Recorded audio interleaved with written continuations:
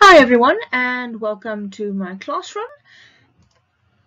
Today we are going to be talking about DNA profiling, and this lesson is aimed at grade 12 level. So, what does the exam guideline want you to know about DNA profiling? Now, first up is the definition of a DNA profile. Second is the uses of DNA profiles, and thirdly, the interpretation of DNA profiles. This video is only going to focus on the third one, which is the interpretation of DNA profiles. Now, if we look at our DNA profiles, we've got two types of interpretation questions that pop up most of the time.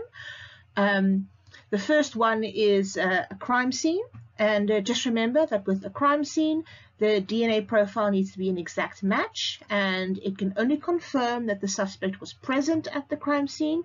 It doesn't necessarily say that they are guilty of the crime, so just be careful with your wording over there. And the second type would be paternity or maternity, paternity being the more popular question. And for that one, the offspring will have to have bands from both parents. So let's dive right in. Our first question comes from the Life Sciences Paper 2, February-March in 2017. Now in this question, question 3.1, Tom and Maria have 3 children.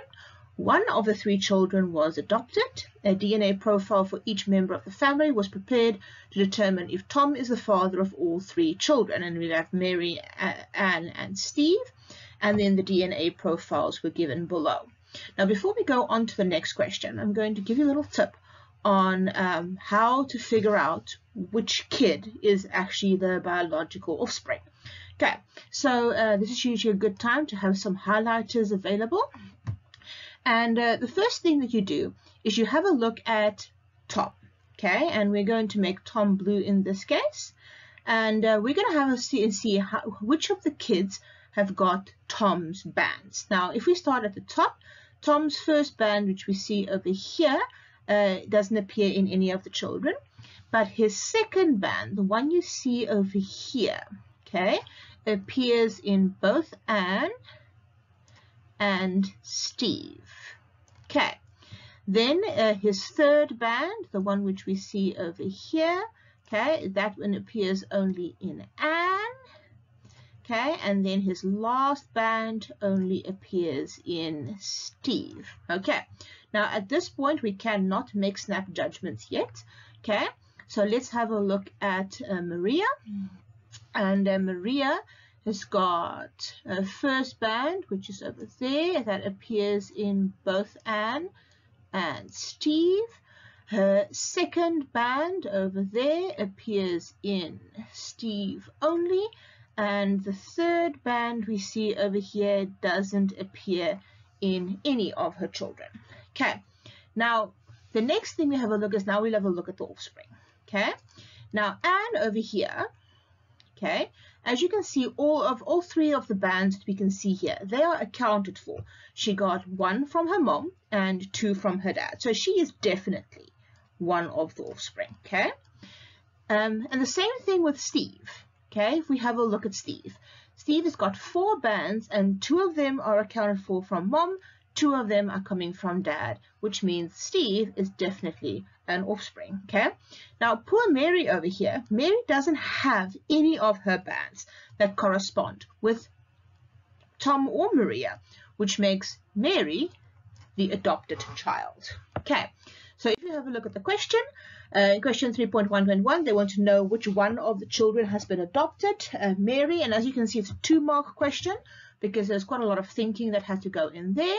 And then in question 3.1.2, they want you to explain your answer. And it's important here that you have a look at using the correct terminology, okay? And here we are looking for no matching bands or bars, or the pattern or the DNA profile doesn't match, and it's very important to say here with both parents. Okay, so she's not just not Tom's child, she's also not Maria's child. Then if we have a look at our next question, this one comes from the February-March 2018 paper 2. Okay, now here we have the DNA profiles of a child and her mother, and then 4 possible males.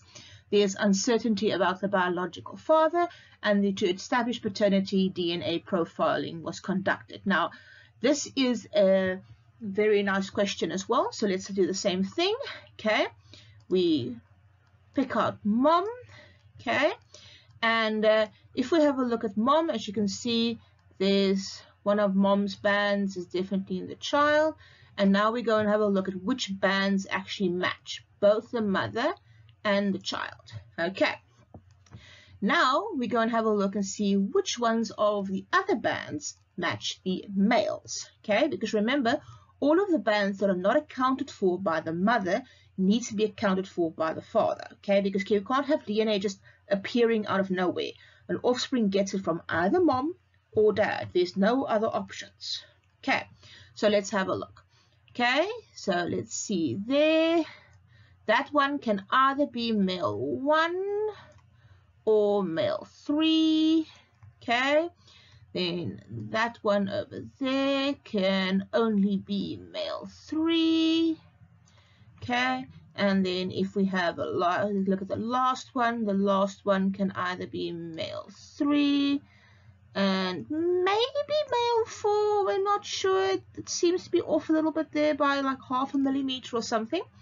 But it looks like if we have a look at the bands, that most of the bands are actually accounted for by male 3. So male 3 is most probably our father over there. Okay, so the question is, which male is the biological father of this child? And then the answer there would be C, because that would be male 3. Right, and then our last question comes from the Life Sciences paper 2, November 2016 paper. Okay, and this is also a multiple choice question. And here we have a crime scene question. So remember, with paternity and maternity, we want the offspring to have all of their DNA should be accounted for by mom and by dad. But with a crime scene, we are looking for exact matches. Okay, so first question that they're going to ask, so they give us this nice DNA profile, and the first question they want to know is, what is the procedure above called? Now let's just quickly go through the options here. It can't be cloning, because cloning is when you make an exact copy, and that's definitely not what we did over here. Okay, then it can also not be B, which is DNA replication, because DNA replication is not making a copy of the organism like cloning, but is making a copy of the DNA. Then yes, it can be DNA profiling. Okay, and the other one, last one, fingerprinting. It cannot be fingerprinting, because fingerprinting doesn't even have anything to do with DNA. Fingerprinting is about the patterns that are on your fingertips. Those are unique to every person as well. Then our next question, 1.1.6, the evidence in the diagram shows that, and here we've got some options, okay, about Tom and Joe and Mo. So what we're going to do is we're going to look at all of the options. Okay, so let's first go back. Right, so if we have a look at our DNA profile, now we're going to look at question 1.1.6. Now before I start with this question, I just want to warn you that the memo for this question actually says that there's no answer. The learners were given the mark in this exam, and I'll explain now why now. Okay, but let's have a look at how these things match. Now remember, we're looking for an exact match. Okay, so if we start having a look at the DNA, so this is the part where you take your highlighter and you go and look for the bands that actually match exactly the DNA from the crime scene. Okay, and if you start doing this, remember, we're not looking for those ones that are a little bit up or a little bit down. Okay, we're looking for the ones that are an exact match. Okay, and you'll see that in this particular question, it looks like both Tom and Joe match with the crime scene. Okay, but Joe matches exactly, and Tom, there's actually 2 bands of Toms that were unaccounted for.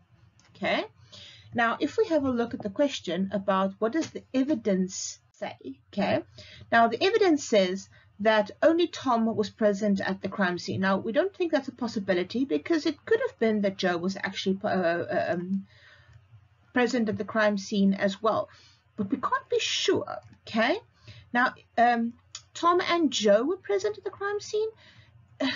You know, it's a case of, was it a complete DNA sample? Wasn't it? I think that that's the answer that's possibly the most correct, but I think the examiners didn't feel very comfortable with the small amount of information that was actually given here. Okay, we definitely know it wasn't C because Mo wasn't even present at the crime scene at all.